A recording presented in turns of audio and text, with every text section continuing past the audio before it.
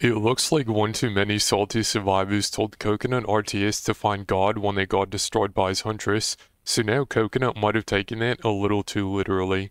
CoconutRTS uploaded a video today called Jesus Christ is Coming Back Soon, and goes into how the uncertainty and nervousness he's been feeling has led him to find God and upload a video discussing conspiracy theories related to religion.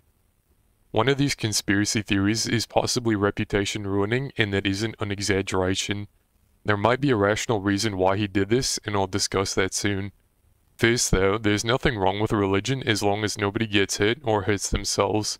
Some issues do stem from people interpreting the Bible and other holy scripts in their own interpretation. You show me a man who lights a fire for someone else to save them from hypothermia, and I'll show you a man who wants to use that same fire to wipe his enemies off the face of the earth. The people who wrote the Bible have been dead for 2,000 years, so now some people who interpret do so in very problematic ways, such as the conspiracy theories CoconutRTS espouses in the video. The worst one is, the Holy Bible talks about Israel as God's people, and we're going to take everything in reference to that fundamental fact in the Holy Bible. Israel is the group of people that God talks about in the Bible. That a book that was written over 3,500 years ago with over 40 different authors could predict the very colors of the flags of the countries turning against Israel in the last days. And it just so happens that we're living it right now. We know Palestine, we know Afghanistan, we know Iraq.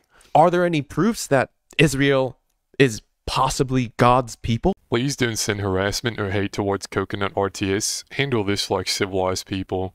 There's blatant misinformation in the video too, like Coconut using a clip of a random bystander being hit by stray rocket debris, which made them pass away, which is evidence that this terrorist was punished by God, when this was literally an innocent pedestrian who lost their life. Coconut saying the number of the devil is 666 when there's evidence to support it being 616 is a different bout of misinformation in the video too. Conspiracy theories and misinformation go hand in hand. It's strange how religious people say God's greatest gift to humans is free will, then immediately say stuff like that, or control what women can and can't do with their bodies. Okay, so what's the rational reason CoconutRTS did this video? Seriously, this isn't a joke. He might possibly be having a carbon dioxide or carbon monoxide leak. That, or possibly a brain tumor, maybe mold poisoning, or signs of a mental illness such as onsets of schizophrenia. Not too well versed in that last one of mental illnesses, so if someone who studies them could provide the perspective on it, that would be helpful too.